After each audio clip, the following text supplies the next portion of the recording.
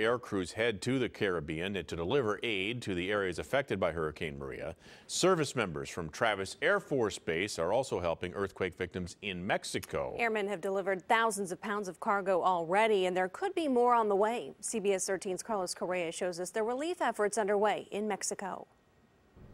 Yeah, the 21st Airlift Squadron out of Travis Air Force Base was the first U.S. aircraft on the ground in Mexico, providing aid after a 7.1 earthquake caused death and destruction. Hours after a massive earthquake hit Mexico, members of the 21st Airlift Squadron at Travis Air Force Base were already preparing to deploy across the border. Readiness and preparation is what we do. Our folks are trained to do a myriad different missions. On its initial mission to Mexico City, the crew helped deliver 75,000 pounds of equipment and 67 search and rescue members from Los Angeles. The LA team included several canines trained to sniff through all the rubble. And there were hundreds of some of the Mexican military there waiting to receive the aid that we have.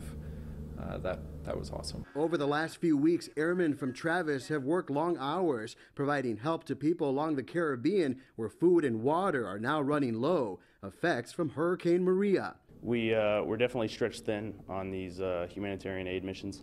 Definitely a lot of our squadron is helping out. Travis is a very busy squadron in general. We're happy to help out.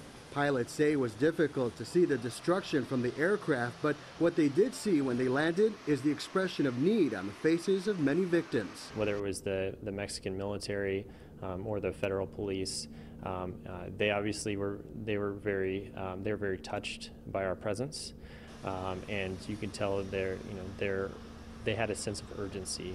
Service members here at Travis Air Force Base continue to be on standby, prepared to provide even more help across the border in Mexico and also areas affected by Hurricane Irma and Maria.